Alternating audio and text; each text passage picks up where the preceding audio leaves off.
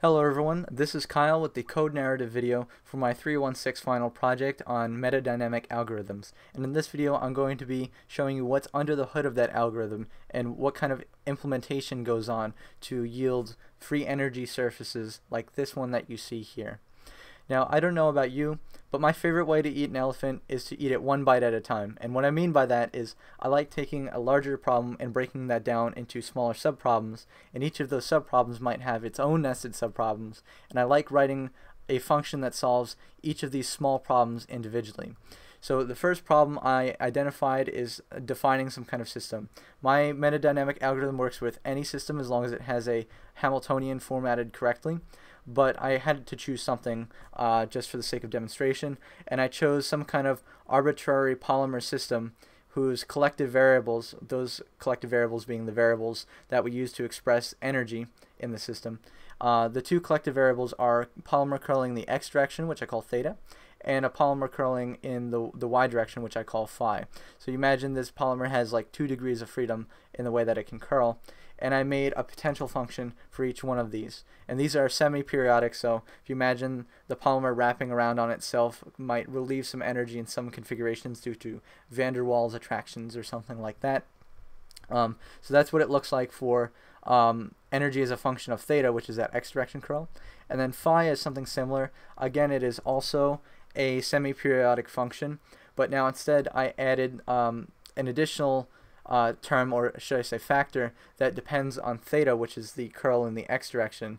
And I did this just to make pretty much the final energy surface we get a little bit more interesting, because if the two potentials for theta and phi are completely independent, you just get a bunch of saddle points, which is not necessarily the most interesting thing to look at. And then finally, for the last step of defining my system, I write a Hamiltonian, which is the sum of the potential contributions from each of the collective variables, theta and phi. And I rewrite these theta and phi as x and y, just to make the Hamiltonian agnostic of whatever system I define. So then you could theoretically swap this Hamiltonian out with another Hamiltonian and then run the same exact metadynamic algorithm and get a cool result out of that as well. And next we move into the implementation of the actual algorithm, and I want to call your memory back to the analogy that I made in the last video, where you imagine that we have an ant on some surface. We don't know what the surface looks like, we're completely in the dark, but the ant can walk around randomly and deposit parcels of sand as it goes, and then after a certain amount of time those sand parcels will basically trace out the surface that we were looking at, because this is really the thinking that's critical to understanding how this whole algorithm works, and that's the thought process I use behind implementing it.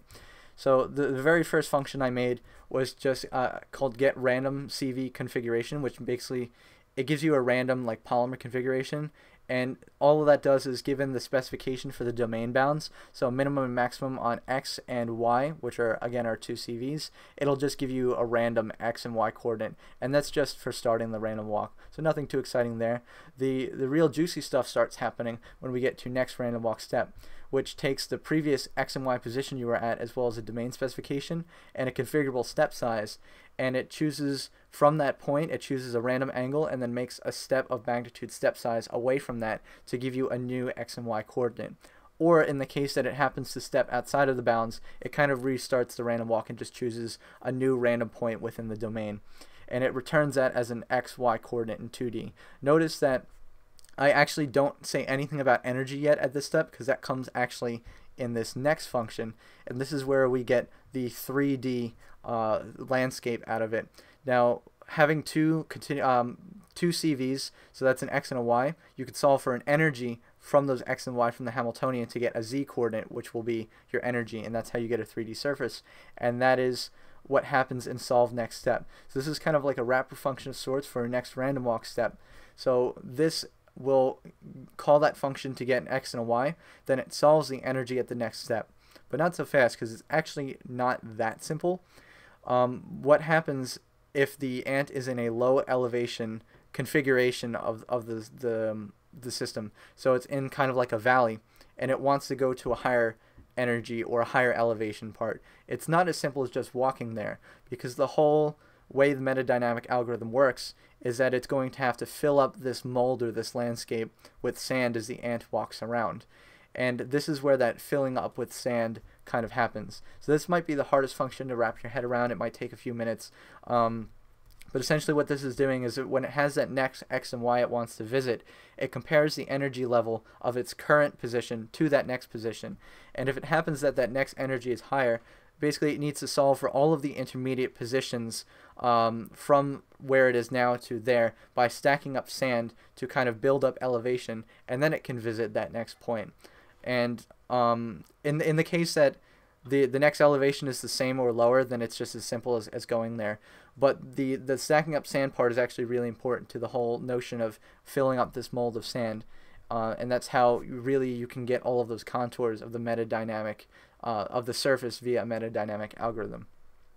So that's what solve next step is. Basically, in short, it uses that next location to solve for energy, and then any of the intermediate energies it might need to solve for in order to get there to account for that elevation change. And then coming up next, I have what I call the meat and potatoes of my metadynamic algorithm, which is called Explore Surface Metadynamic. And this takes in things like your Hamiltonian, the domain specification, the random walk step size, and the total number of steps you want to make. And this basically facilitates the random walk by first choosing some kind of random starting point, which is a random configuration of CVs, solving for energy at that location, and then what it does is it repeatedly calls solve next step to solve for the energy at the next step and then any intermediate energies it might need to solve for. And what this returns is a long list of x, y, and z coordinates that represent the energy solved at those CVs. And notice that I haven't said anything about visualization yet. That's actually coming up next. And one other thing I want to note is that the number of coordinates in that list it returns might actually be larger than number of steps.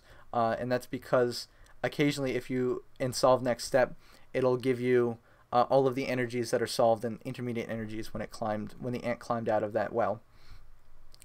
I next have a very simple function called flip energy surface. Now recall from my ant analogy that as your ant's walking around this surface or this mold and it deposits sand, the sand formation it gives you is actually a negative or an inverse of what you actually care about looking at, and you have to flip that upside down. Like imagine if you're injection molding plastic into a mold, you would then need to flip the mold over and then pull the mold off, and then that gives you the form you're interested in.